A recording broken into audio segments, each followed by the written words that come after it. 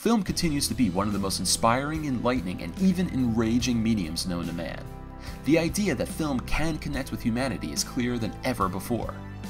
What I want to explore today is how certain films change people's opinions and perceptions and make them take concrete action for the better of society. From silent films to documentaries, here's a list of films that have changed the world.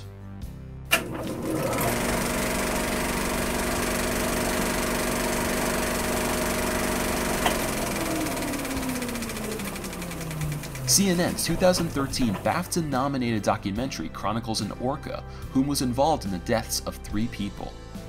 SeaWorld refused to be a part of the documentary and blasted the film for being inaccurate and for exploiting a tragedy. Other individuals that were related to or affiliated with the film stated later that the film went in an 180-degree direction than what they were initially told it was regarding. Nonetheless, the film has made a large impact on the tourism industry and has contributed to SeaWorld closing their orca breeding program and to end their killer whale shows.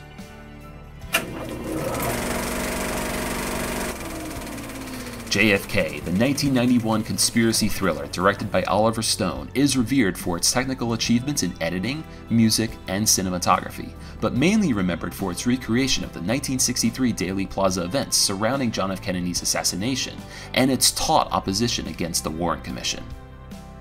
After the film's release in 1992, the Assassination Records Review Board passed the JFK Act, after the popularized notion that federal government agencies such as the CIA and the FBI were conspirators surrounding Kennedy's death. Stone made it clear in the film that Americans cannot trust official public conclusions when those conclusions hadn't been made in secret. By law, all existing assassination-related documents will be made public in 2017. While this timely comedy was being shot, 17 states still had laws against interracial marriage. Katharine Hepburn brings home her fiancé, played by Sidney Poitier, whilst in the middle of the 1960s civil rights movement. 6 months before the film was released, the Supreme Court struck down anti-miscegenation laws, which uplifted the box office success of the film.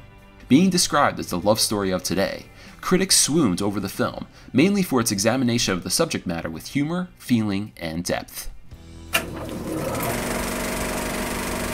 D.W. Griffith, considered by many to be one of the most influential directors because of the vast technical breakthroughs he implemented in his films, and for being a pioneer for some of the editing and shooting techniques he utilized. He first released his silent film The Birth of a Nation in 1915. The narrative focuses on the events of the Civil War, the assassination of Abraham Lincoln, and the formation of the Ku Klux Klan. The film is extremely controversial in regards to its historical inaccuracies and bigoted viewpoints.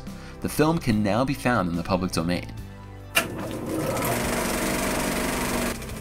This 1988 documentary, directed by famed documentarian Errol Morris, depicts the true story of Randall Dale Adams, who was convicted and sentenced to death, only to be released from prison a year later. Randall Adams was offered a ride by 16-year-old David Ray Harris, whom had just stolen a car. When police pulled him over for having a broken headlight, a cop was shot and killed by someone in the car. The film contained reenactment scenes built from witnesses' statements.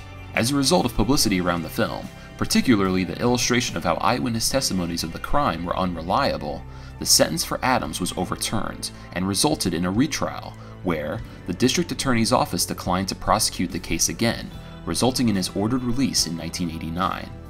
It is considered by many critics to be the greatest documentary ever made.